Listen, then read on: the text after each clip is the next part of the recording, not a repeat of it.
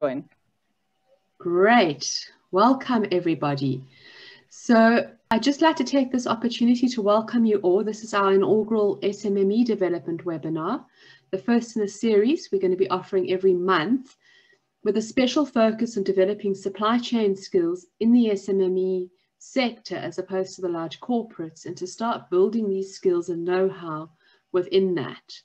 We also will be offering various programs. There will be a specific SMME conference leg as we go into the SAPEX conference in August.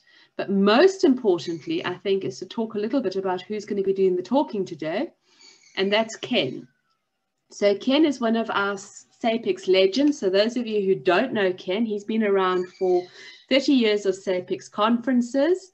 He's got 50 years of supply chain experience and is an Apex Master Instructor. So he brings a wealth of experience into the room today. And today he's going to be taking you through a conversation on warehousing and the role of a team leader in the warehouse. And hopefully it'll just set the scene in terms of whetting the taste buds for future conferences and future webinars. So I'm going to hand over to Ken at this point and not steal all his thunder, but let him get started. Thank you, Ken. Shanti, thanks very much, and welcome to all the participants out there. So yeah, as Shanti says, we've got this SMME program going, and over the next few months, we're going to talk about different aspects of supply chain and some of the information that you really need to know if you want to improve your businesses. So today we were going to talk about warehousing and particularly about the team leader within the warehouse.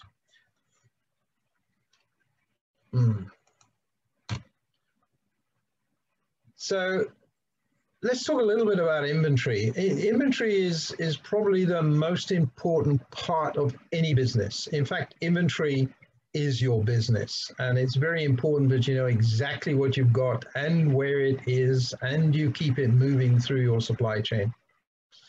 Because any inventory that stands sitting around is gathering dust and it gathers cost. And inventory only has value when it is moving through the supply chain. So I think that's a pretty important aspect of warehousing. Warehouses are there, we put stuff in the warehouse, but we don't necessarily want it to sit there for a long period of time. We needed to get it down the supply chain and ultimately finish products to our customers. So the supply chain all supply chains start with the earth. Everything we have, the earth provides. We either take fish out of the sea, apples off the tree, we dig minerals out of the ground, and we go through a number of different processes, manufacturing, distribution, and then out to the actual consumer at the end of the day. And of course, today, the return cycle is becoming very important as well, because we can't continue to keep digging stuff out of the ground. There's a finite source. We need to start learning how we can use those things we don't need anymore and how we can recycle them or remanufacture them or reuse them in some way. So inventory in the supply chain is key. And as we can see on the left-hand side of this slide, we have suppliers, we have manufacturers or producers, and we have customers. But also service industries also have a supply chain as well, if you think about it. And we have not only external supply chains, but we have supply chains within our own internal businesses as well. So that's something else one needs to be thinking about. The internal supply chain. How does information and materials flow through your internal supply chain? Not only that, but we need to understand about the external supply chain as well. How do materials come down through our business and out to the consumer? And I always say we need a lot of friends in the supply chain. You may have the best product in the world, but unless you've got some good friends out there in the supply chain to help you get those raw materials in and to get those finished products to the consumer, your product's worth nothing at the end of the day, is it? So having lots of good friends in the supply chain, working together, collaborating together is very important.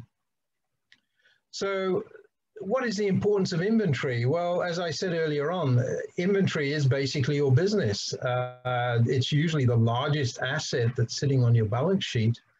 And we need our best educated, best trained, most empowered people to look after that asset. That warehouse is your bank vault. That's where you're keeping your money. And we need to treat it like a bank vault as well. And I think if you think about your own bank account, it is generally 100% accurate and real time. It always amazes me when I go to the ATM and I put my card in there and I want some cash. Before I hear the machine going, but before the money's actually come out, I've got a message on my cell phone to tell me someone's taken money out of my account. That is real time. That is how your system should be working in your business as well. Remember, the warehouse is your bank vault. Let's treat it as such, and it should operate like your bank. So we have different categories of inventory as well, and we'll go through some of those. And we need to understand the demand for inventory as well. It just doesn't, we just don't randomly get something in and hope somebody's going to buy it. We need to make sure that we have the right inventory for what the next person down the supply chain is looking for. And then the different functions of inventory, and we're going to talk a little bit about those as well. So inventory then, it's on the balance sheet. You'll find inventory on your balance sheet. And as I said, it's probably the largest item on the balance sheet. And you'll also find it in the current assets as well. So very much in financial reporting, inventory is very, very important. We get lots of different types of warehouses as well, don't we? If you're in manufacturing, you will have a raw materials warehouse with maybe raw materials, components, maybe a lot of packaging materials. We could keep work in process in our factory in another warehouse as well, stuff that's not finished yet. Or we might make components or sub-assemblies and put them in a warehouse. So we've got semi-finished parts in a warehouse. And of course, we presumably have finished products in a warehouse as well. Suppliers will have warehouses. We could have climate controlled warehouses, particularly in the agricultural business, like with apples. We have controlled atmosphere warehouses where we can keep apples fresh. So they don't all have to be picked. Sorry, don't all have to be packed as they get picked off the trees. We could have a lockup storage within the warehouse for high value items that we want to keep a special control over. We may have a lockups area within a warehouse to put those in. A flammable warehouse for keeping paints and thinners and fuels, things that are flammable and that we want to keep in a special area. If you're in an engineering company, you may have a tool warehouse where you're keeping tools and jigs, and they are available when anybody needs to build those products. We could have equipment warehouses where there is maybe electric drills or grinders that people might need to do their work, and they will come and book those out and then bring them back when they're finished with them.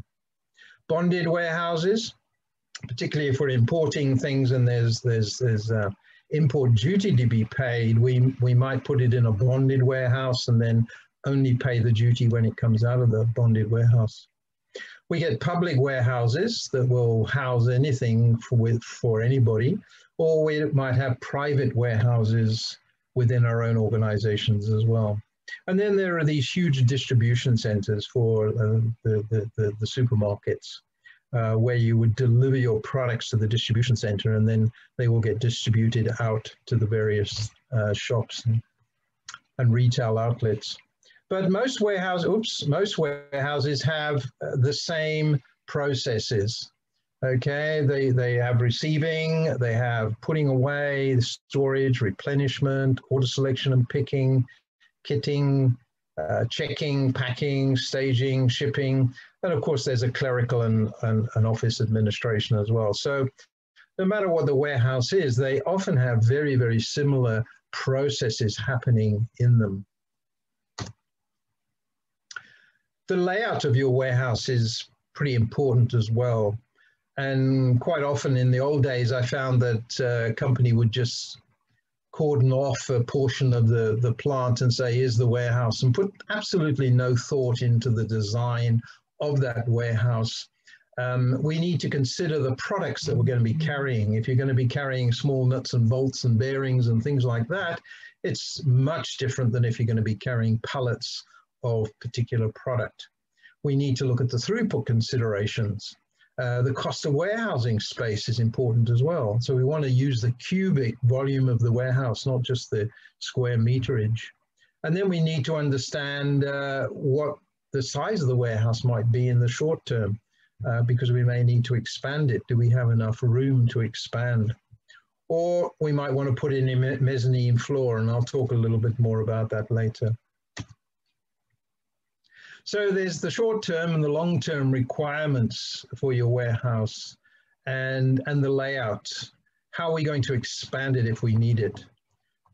We need to have areas where we're going to receive product. We're going to need areas where we're going to be shipping products, and those need to be divorced from each other. We don't want receiving and shipping areas together. Otherwise, that could cause confusion with people delivering things and picking them up, and we could get some confusion there. So we'd like to keep the receiving and shipping separate.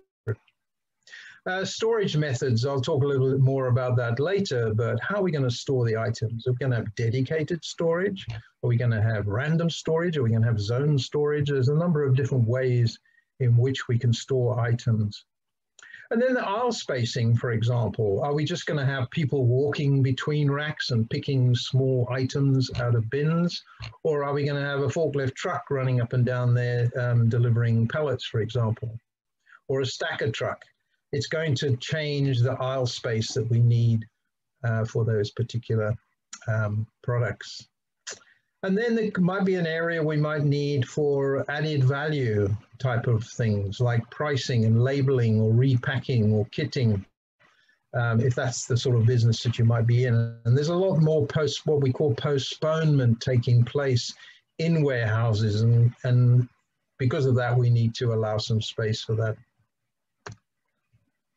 So calculating your space requirements is pretty important.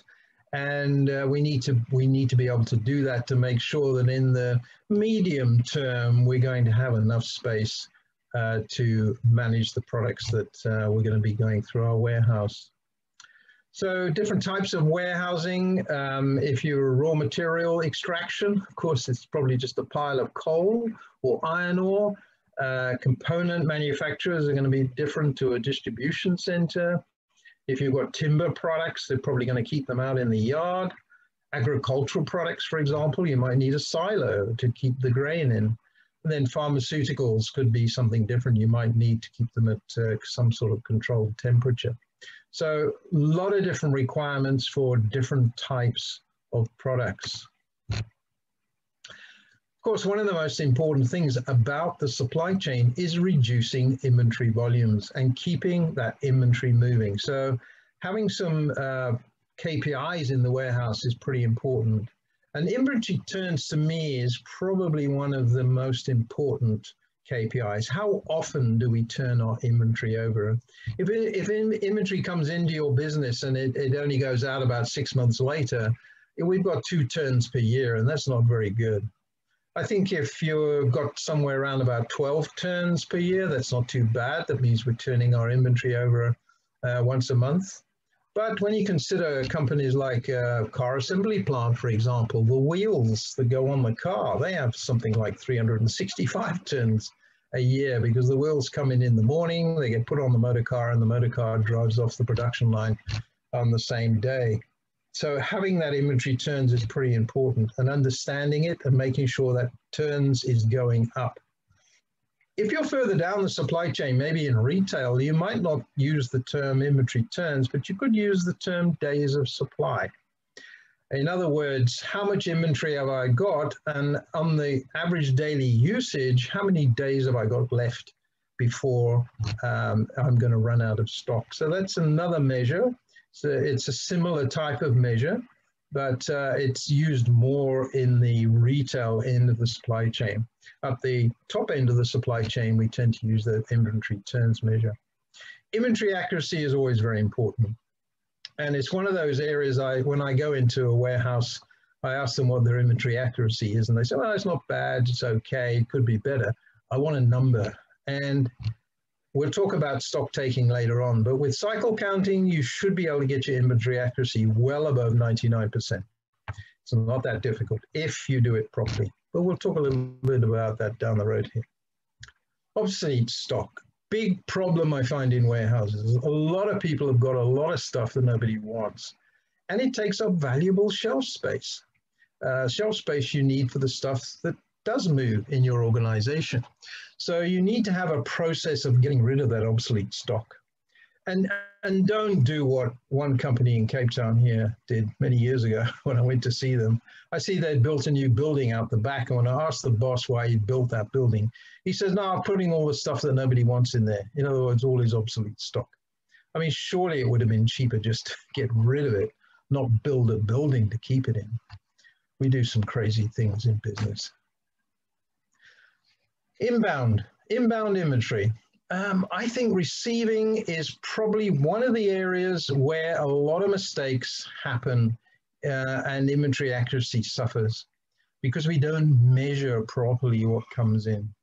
We also need to understand the components of lead time, because when a purchase order is placed, it has a lead time on it. And if the lead time is a week, it might arrive in a week, but it doesn't mean to say that it's on the shelf available for use. It may have to go through a quality control check, or what we would call a dock to stock process. And that could be a couple of days. So we need to make sure that all the elements of lead time are put into the system so we have sufficient time to purchase the product and to go through that dock to stock lead time. So we need to have the correct paperwork in place. And we need to make sure that purchase orders have the right dates on. Now, one of the most important things about planning in the supply chain is making sure there is no past due orders in the system. So if you, and then quite often I've been in a measured company's purchase order systems, and half the purchase orders are past due. They should have come before today, and they're still not here. A planning system cannot manage a past due date. It doesn't know what to do with that. It assumes the stuff's arrived and doesn't give you tell you you have a problem.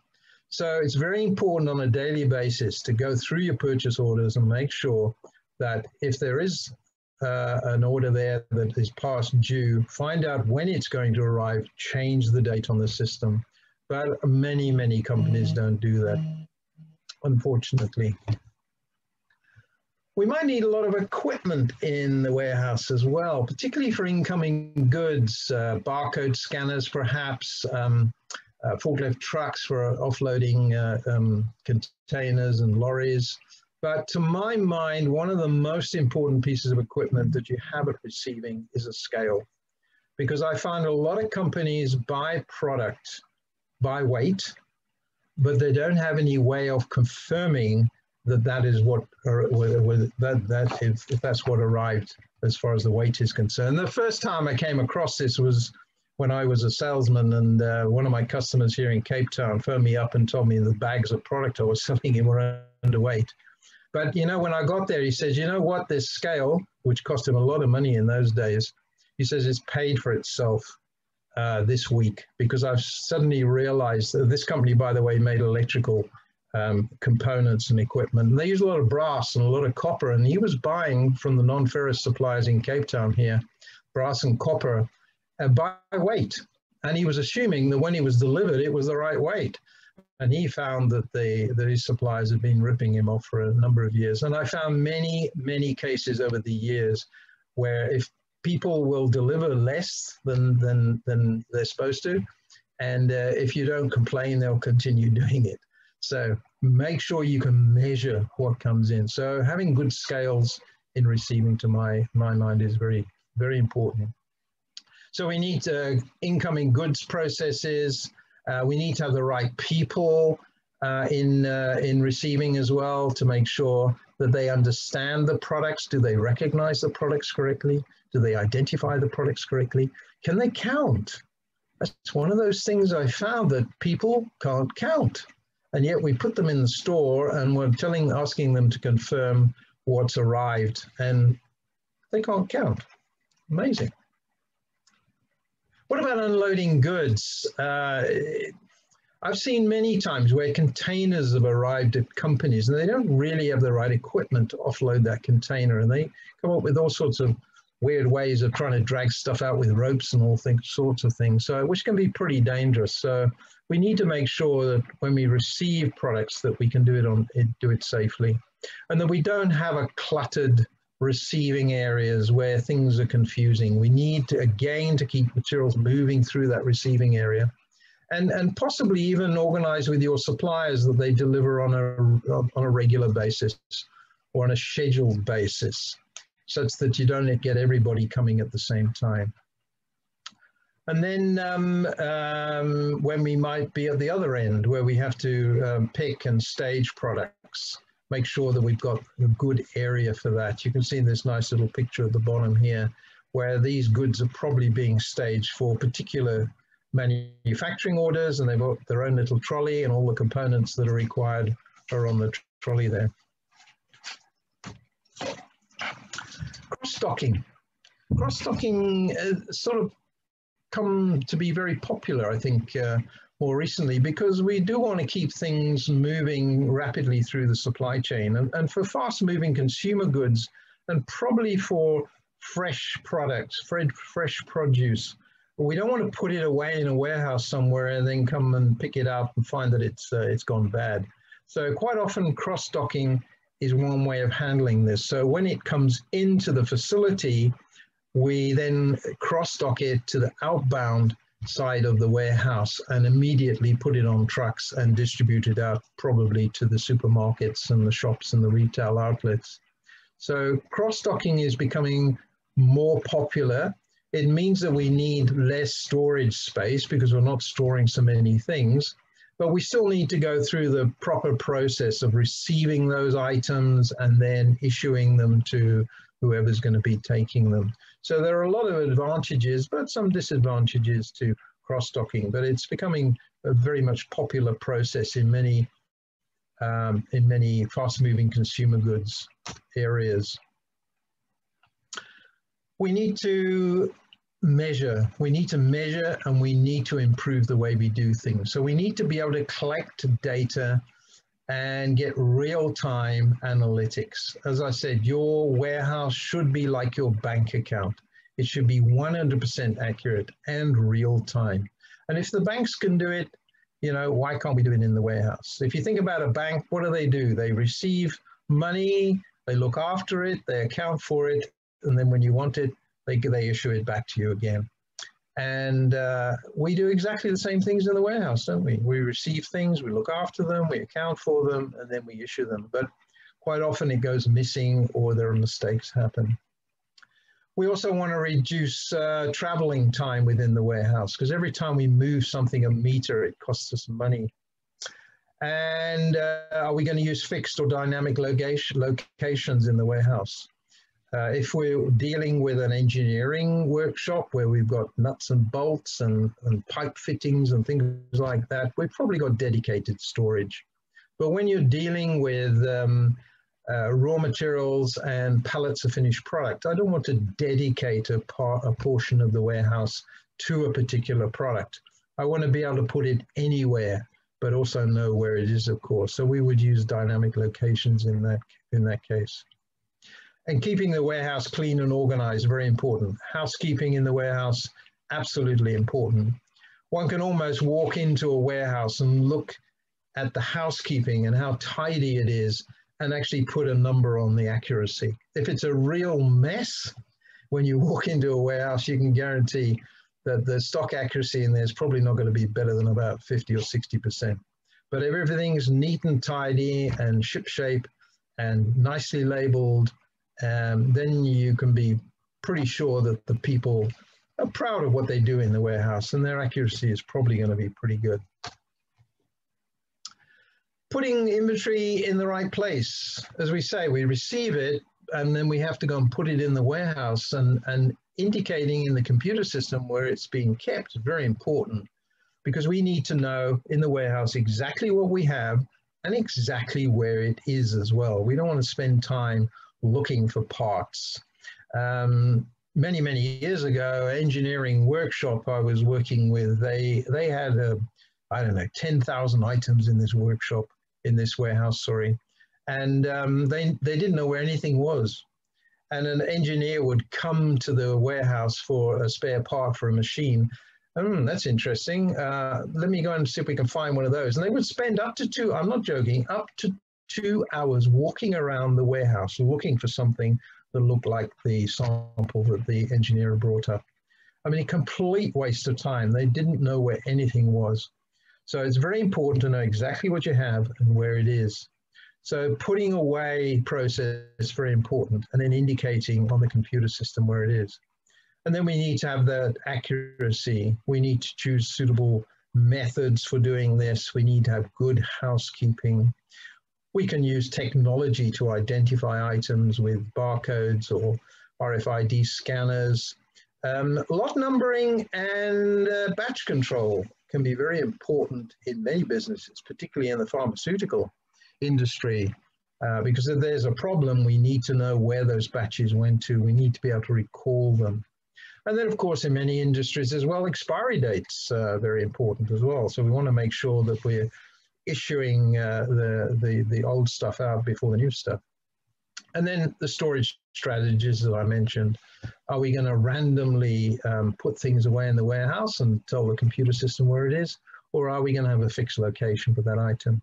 There's also another storage strategy we call zone storage. So we may have different zones for different items. So you may have a zone in the warehouse where you're keeping small nuts and bolts, and you may have another zone where you're keeping gearboxes and electric motors. You may have another zone with special racking to hold strips of metal, for example. So we would also have maybe random or fixed locations within those zones. So inventory storage. We spoke about mezzanine floors. If you do have small items in small bins and they're going to be picked by a person, then you can't really have more than about 2 meters high racking. Otherwise, you can't see or get into those racks. Then you may have a lot more space in the warehouse above you. And so one could put in a mezzanine floor like on this diagram here and have another set of racks above that. So you double up your storage space. Also making sure that the racks are safe, and put these rack bumpers on if you're using forklift trucks, of course. So if the forklift truck hits the bumper, it's not going to knock the racking down, which has happened in many cases.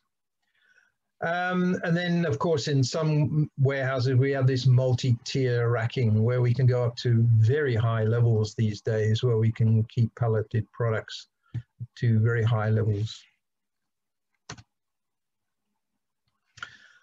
Movable storage equipment. There are drive-through racks, so I can block stack things in a rack, or what I've seen before, we have sort of flow racking. So you put the new stuff in one side, and it maybe holds about 6 or 8 pallets of product, and you put the new product in the one side and take the old product out the other side. So we're using first in, first out.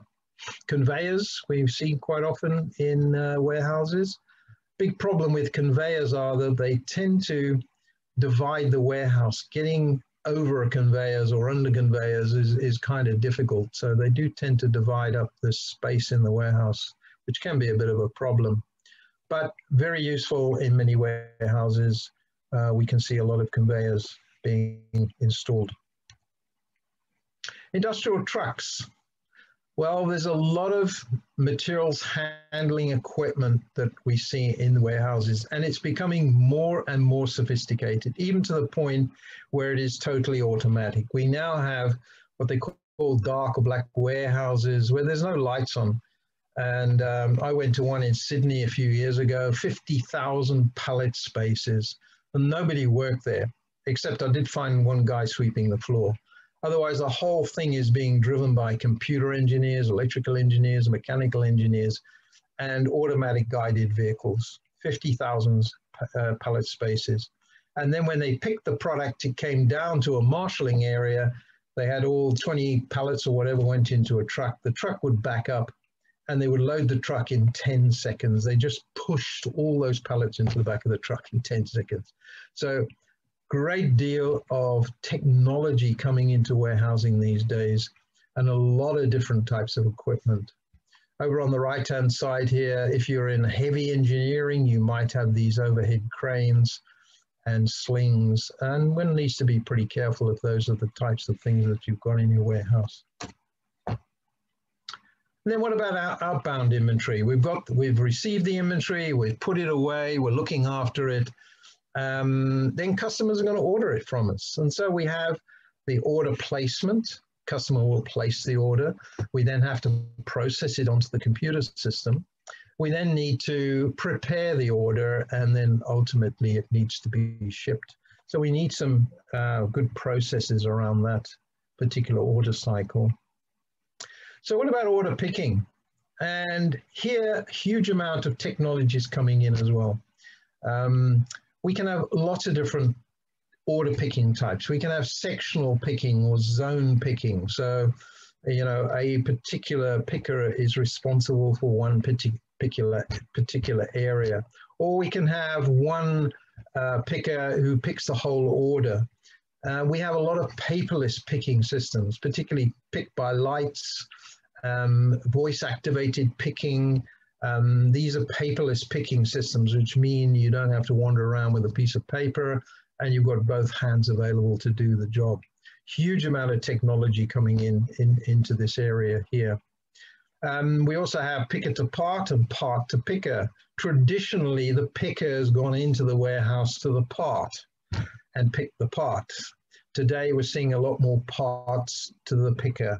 So the picker stands still and the parts either arrive on robots, or maybe they're on carousels, either vertical or horizontal carousels. They type in the number they want, and the product gets presented to them and they can pick it. So lots of technology coming into picking here.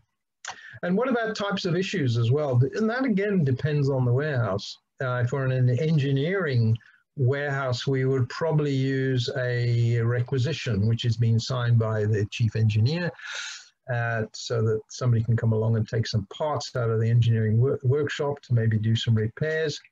If you are in a manufacturing environment, then probably we would have a pick list, which comes out of the manufacturing system, and we will go and pick the products for an order. Or it could be a customer order that we're picking for, in which case we would then get a pick list again, go and check that we have the right products for the customer, confirm the products so that we can then create the delivery note. And then once the customer has confirmed that they've had the product, we can then issue an invoice to that particular customer. So again, different types of issues for different types of warehouses. When it comes to loading and offloading and trucking, it's probably not so much warehouse activities, but if we are loading trucks, then we need to make sure that we load them in such a way that that the product is not going to get damaged on the way to the ultimate consumer. And of course, we must load the trucks so that they're not like the one on the bottom left-hand corner here. And of course, we don't want long things poking out the back of trucks either. And we want to make sure that when we load the truck, it's not going to shift, the load's not going to shift, and the product is going to get damaged. And of course, for transportation, there's a lot of accessories that we can use. We've got rolltainers, tarpaulins, lashings and ropes, etc. These edge protectors on boxes, perhaps, or filling material to fill up the space in the container so the products can't fall over. And of course, on trucks, we often find these truck-mounted forklifts. So when the truck gets to its destination, it can offload those pallets of tiles or bricks, for example. Or we get a lot of trucks with these tail lifts on, so we can pull the stuff, pull the cartons or crates onto the tail lift and then drop the tail lift down to the road level so we can get it off. So again, a lot of different technology, all depending on the type of products that you're dealing with. So yeah, loading, dock loading, some of the hazards, make sure that the truck's not going to move away while you're loading it, or in the case here where they've put some heavy items at the end of the container, it's tipped up. And we just need to be very careful when it comes to the loading. And also, even when it's people, make sure the ergonomics is right and make sure people lift product properly, and that everything, safety is number one, isn't it, in the warehouse? So the number of things we need to look out for and make sure that people are working in a safe environment and they're working safely. And they're wearing the right protective equipment as well. But what about inventory? Why do we have inventory? What are the functions of inventory? Why do we carry inventory? Well, quite often we carry it to decouple between entities in the supply chain or between manufacturing processes because they work at different speeds. So we often have decoupling inventory, or we have cycle inventory. When we make products in the factory, I always make a batch of 10,000. So that's cycle inventory. If I go into a warehouse, you should be, and I see a pile of inventory, you should be able to tell me exactly why it's there. Oh, this is cycle inventory. We had to make 10,000 in the warehouse. Or this is anticipation inventory. We are expecting this demand from our customers over the next few weeks. So we've put this inventory in the warehouse. Pipeline inventory can be quite heavy. I worked in a company that made shampoo, well, made plastic bottles. Shampoo bottles was one of them. And when you first, for a new product, you might make up to 500,000 or maybe 1 million bottles because they have to fill the pipeline, have to fill all the warehouses between yourself and the manufacturer of the shampoo and the distribution centers and the retail outlets. A lot of products sitting in the pipeline there. And then every month, maybe you just get an order for 10, 20,000 products just to top up the pipeline stock. So there's a lot of stock actually sitting in the supply chain there. And again, we want to try and get it to move as quickly as possible. And then we've got safety stock. Because we're never sure exactly how much inventory we really need, because we don't know what the customer is exactly going to take, we need to carry some sort of extra buffer or safety stock to account for that. The last one here, hedging inventory, is when we hear that there's going to be a shortage or the price is going up and we want to go and buy some hedging inventory. And I guess most of you went out on Tuesday afternoon and bought some hedging inventory yourselves. You went to fill your motor cars up because you heard the price was going up on Wednesday morning. You may not have needed it, but you wanted to squeeze that last liter into your tank to get it at the lower price. So you were in fact buying hedging inventory. What about item classification and coding? Well, we need to classify items, raw materials, finished products, distribution inventory. But once we've classified it, we also need to code it. We need to give it a number and make sure that that is a unique number for that particular item. So we need to understand the difference between an item and an SKU.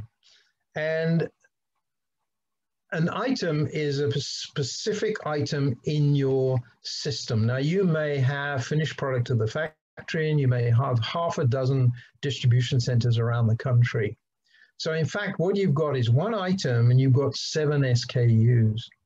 Okay, it's only one single item, but you've got it in 7 different places. So you've got 7 stock keeping units, and each one of those stock keeping units needs to be managed separately.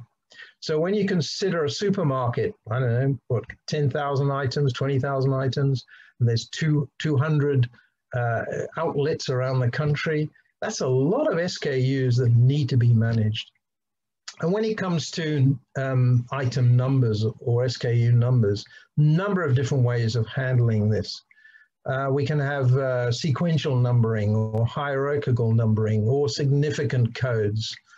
And this is all, everybody wants to put their own spin on this. But personally, the last system I set up, I used 5 digits, okay? And we used sequential numbering. So item number 1, item number 2, item number 3, and it doesn't matter what they are. in a system like that, you can put like 99,999 parts. But I see some horrific item coding systems, and really a lot of them are very significant. And if you've got 2 digits in there that is the color, what happens when you get to the 99th color and you want 100th color? You can't put 100th color in. And when you consider the computer can look at thousands and thousands of different colors, you're actually shooting yourself in the foot by having significant digit codes. But that's another story. Now, in some cases, your basic ERP system may not have the functionality that you're looking for when it comes to warehousing. And so what a lot of companies might do is they might go and look for a best of breed warehouse management system and integrate that into their enterprise resource planning system, their ERP system. And these WMS systems have a lot more functionality, which can improve your customer service and productivity, et cetera, and give you much more accurate processes that you put into your warehouse. So that's something you might want to be looking at. So some of the core features in a warehouse management system could be receiving and putting away, improving that process, RFID and barcoding systems, location and storage, particularly if you're using random storage, you want to know where it is. And then picking and packing and customer returns. This is an area where a lot of mistakes happen on customer returns. I see a lot of warehouses don't have very good processes in that area. And of course, we need to have some performance management KPIs, etc., which you're probably going to get much better in your warehouse management system than you might in your ERP system. Manufacturing, of course, very important, having the raw materials warehouse and having the items in the raw materials warehouse, because if we don't have the right raw materials or components or packaging materials, we can't build the product. So knowing what we have, where it is in real time, and replenishing it on a regular basis or at the right time is very important. So what's the role of materials management in a manufacturing system? Well, we need to understand what the consumer demand is. We need to then use our materials requirements planning system or demand-driven MRP systems to determine what components are required, and then make sure that we are replenishing those items properly. Bills of materials are very important, aren't they, in manufacturing, and make sure they are accurate as well, because it's the bill of materials that tell us what we need in our products. And if we've got the wrong components or not the right components, and we've got the wrong quantities, then we're going to get the wrong raw materials coming into the factory. So bills of materials accuracy, incredibly important. And then different manufacturing environments. If we make to stock, you're going to find the majority of your inventory sitting in finished goods, because we need that to be able to supply the customer when they send us the order. But in a make to order or maybe an engineer to order environment, the majority of our raw materials is going to be sitting in raw materials and component stock, waiting for that customer order. We'll then assemble it and then immediately ship it. So you should have very little product sitting in the finished goods store. In an assemble to order business, we've probably got a lot of components and sub-assemblies which are coming into the organization, like a car assembly plant, for example. We're putting them together and then shipping the product off to the customer. So with different manufacturing environments, we're going to see the inventory sitting in different areas, different places. And then, of course, in manufacturing, we might be involved in pull systems. We might have implemented theory of constraints in our organization, using drum buffer rope and work cells. We may have other pull systems that we put in place. We may have very much a just-in-time mentality, so products are arriving on a daily basis from our suppliers, being assembled and then going out of the door. We want to try and eliminate waste in a lot of these cases. We need to have very responsive suppliers. We need to be quite flexible. There needs to be a lot of discipline. In fact, in environments like this, we've almost got rid of the warehouse. A lot of the product is coming directly in from suppliers to the production line and not necessarily going through the warehouse. We could be using Kanban systems as well. And with Kanban systems, we could have Kanban boards or physical Kanbans, which could be a crate.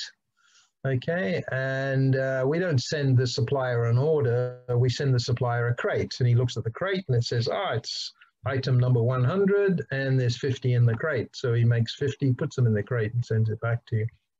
Within an organization, a manufacturing organization, we might use Kanban card systems, and we have different systems there. We have 1 card, 2 card, 3 bin Kanban systems. And there are some rules that we need to understand when it comes to Kanbans. Stock taking, my favorite subject. Why do we take stock? Well, we need to confirm what we have in the warehouse.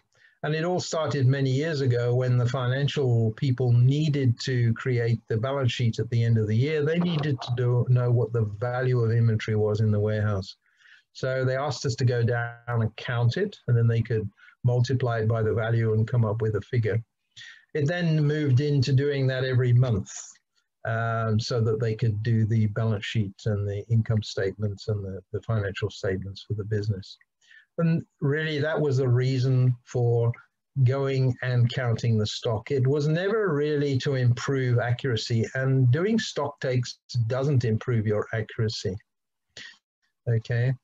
So doing those periodic, monthly, quarterly, annually counts does not improve the accuracy. We find some errors, but we don't usually go and find out why those errors had occurred. And next time we do a count, those errors have occurred again. So what we need to be doing really is proper cycle counting, perpetual counting, going in on a daily basis and counting a few items every day. Now, the whole objective of cycle counting is not to get your stock accurate. It's to find out why it goes wrong and then go and fix the processes. And as you fix the processes, your stock becomes more and more and more and more accurate. And it is possible to get well above 99% accuracy in your warehouse using cycle counting processes. It also means that you don't need to shut the warehouse down for a day or two while everybody and the dog goes in and counts the stock. And so it's a lot cheaper to do cycle counting and a lot more accurate. So, but make sure you have a proper cycle counting process, okay? Make sure that you start with a control group. Don't go in there and start cycle counting everything from day one. You need to do a control group to find out where the major causes of errors are occurring and then fix those first, and then go in and do a proper cycle counting program. Okay, so we use that control group to determine initially where the major problems are. And then we need to set up a count frequency. So typically what I would do is I'd count my A items once a month, count the B items, say once every 3 months, and C items maybe once every 6 months. And if there's any obsolete or redundant stock, I might go and count that once a year at year end. And if you do start cycle counting and your accuracy is well up in the high 90s, please, please never ever go in and do a full stock take again. You will put errors back in the system. And if your policies say that you must do a full stock take, change the policy, because you're just going to destroy all that hard work that's been done throughout the year. So lastly, let's talk a little bit about team leader responsibilities. So we need to have an organogram, and we need to have job descriptions for people that work in the warehouse. I reckon the job description of somebody who works in a warehouse is basically one line: to create and maintain a 100% accurate real-time store or warehouse. That's it. That's what they're there for, to make sure that we know exactly what we have and where it is in real time, okay, like your bank account. We need, the role of the team leader must understand the business objectives and the difference between a goal and an objective, okay? The objective is to have accurate inventory in the warehouse. The goal is to maybe have it 99%, above 99% accurate. Some of the key concepts of authority, being responsible and accountable, and there's a difference between being responsible and accountable, isn't there? And then lastly over here, we've got organizing tasks, formulating those goals and objectives, delegating to the people in the warehouse, and mostly utilizing the resources available to the team leader in the warehouse. And that's the people and the equipment, etc. Using them optimally, okay, getting the best out of those resources that we have. And then the concept of teams, okay, and putting teams together and having team leaders and the purpose of the team. We must understand what the purpose of the team is. And then the team needs to manage the processes. So all processes have inputs, they have outputs. We need feedback to make sure that things are happening correctly. And so all these business systems and business processes need to be managed properly. So we need a good set of policies, procedures, and work instructions within the warehouse. And then when it comes to group dynamics, identifying and motivating teams, identifying group dynamics. And we get those 4 stages, don't we, of group dynamics. When you put a team together, it starts off with forming. We're starting to form the team, and then we get a bit of storming happening, because when people find their feet in the team, who's going to do what and when. And then we get some sort of norming where things start working nicely, and then we start performing. We start improving the way we do things. And of course, we always want to strengthen that team. So positive energy, communicate positively and openly, create that team spirit. There's a lot of things we can do with teams. Be approachable, make team members evaluations of positive experience, etc., etc. So a lot of things we need to think about when it comes to teams. So brings me to the end of that presentation. I just want to check, we've got 5 minutes left. If you go to the SAPEX website, all right, you'll notice that on the home page, we've got this SMME project here. If you go into the SMME project, you're going to find a lot of information about the project, but under education, under education, I've gone too far. Under education, you're going to find some details about courses that are available to the members of the SMME project.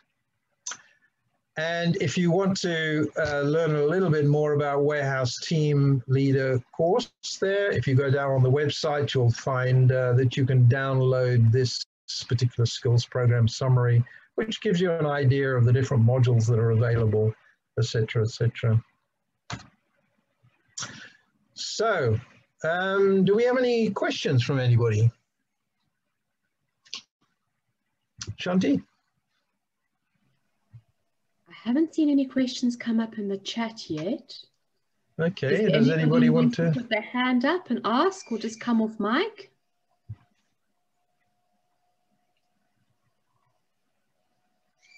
Very silent. I'll put them all to sleep, obviously. Yes. Yeah. No. No, Jenny's just saying, don't be shy. So guys, there's no question that is a silly question. If you're wondering something, it means there's someone else in the room who's too scared to ask. So be the brave one.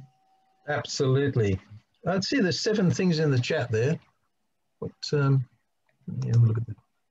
That's us encouraging people to ask questions. Oh, is it? Nice to see you, Jan Tucker. Oh, Jan, long time no see. Yes, hello everybody. Nice to see you. Great presentation, Ken. Yeah. Just admiring your skill set. Yeah. Shanti, I see we have a hand up by Evelyn. Fantastic. Evelyn. Evelyn, if you'd like to unmute your microphone, please. There we go. Okay, hello everybody. Hi. I'm happy to join. It's for the first time I'm using this.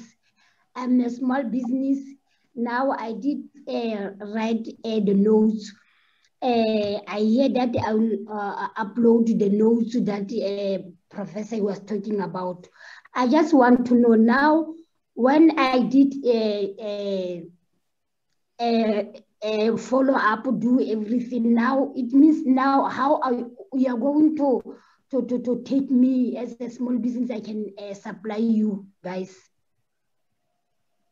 or I will have a contract. I'm not quite sure what you're asking, Evelyn. I think possibly she's... Go on. I just want to know after this, and then I will be able to supply you, or it was just a class. Okay, are you sort of saying that you'd like to be part of the SMME project? Is that, yes. And how would you do that? Is that what you're saying? Yes, Daddy. Okay. We will be getting through to people. We're putting a SMME membership package together, which will be broadcast fairly shortly. It's in the last throes of being organized, I think. Is that right, Shanti? That's correct. So we just need to get the board approval on the final package, and then we'll be sharing it with everybody. But in the interim, we will be doing monthly conversations like this and talking through the various topics. So if you join each month, you will learn a little bit more. So the purpose of these conversations on the second Thursday of the month is to learn new things about the supply chain that you can take back to your business. Okay. Does that help, Evelyn? Yes, thank you. Okay. Now, see, Sibongile's got a hand up. Okay. No, I was trying, good afternoon, everybody. I'm trying to get the lady. She's thinking that after the lesson today will be absorbed to your database, to be developed, to be your suppliers. That's what she's asking. Then the sense I'm getting is that we are being taught to go back and implement to what we are doing. Correct. Yeah. So we are what we're trying to do.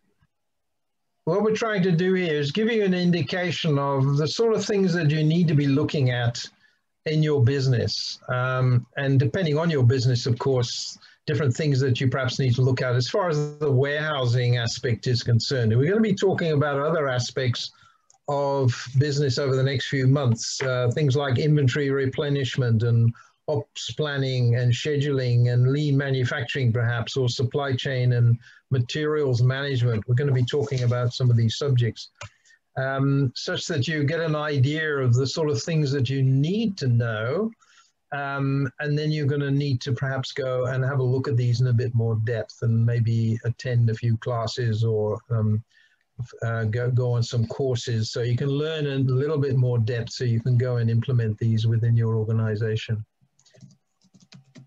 One last question is that when, for an example, I'm based in Durban, I'm very close to the port. So when you are looking for a place besides Transnet, what do you advise, for an example, when you are locating a place, if it mustn't be so far from the harbor, or you can have it in one township? Yeah, it depends very much on the business, of course, where you site your business. Some businesses like the car industry really formed around the coast because originally cars were built from knockdown kits which came in by ships.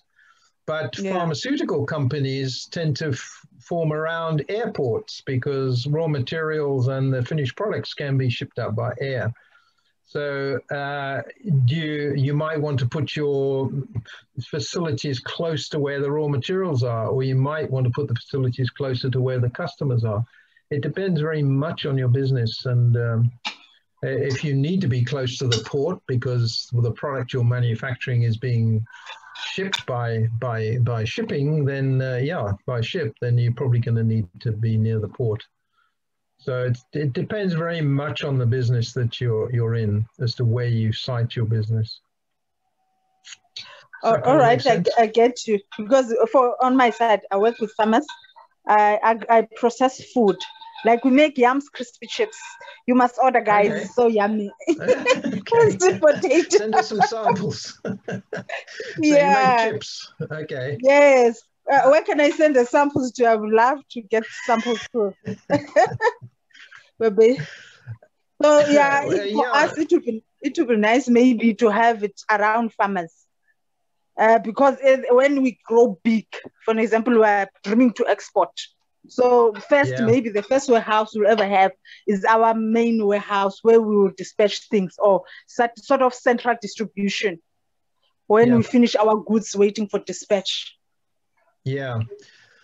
Yeah, well, you're going to have to determine where the best place is going to be and whether you need warehouses around the country. So you may have a manufacturing facility in Durban, but you might want to put up regional distribution centers in the major centers in South Africa.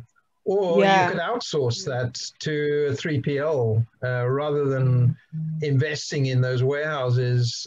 Find a 3PL that can do the warehousing and distribution for you. Might be one of the ways to go initially. There's another chat. Where would a person be able to find information regarding shipping delays or relevant information to decide on hedging stock? Yeah.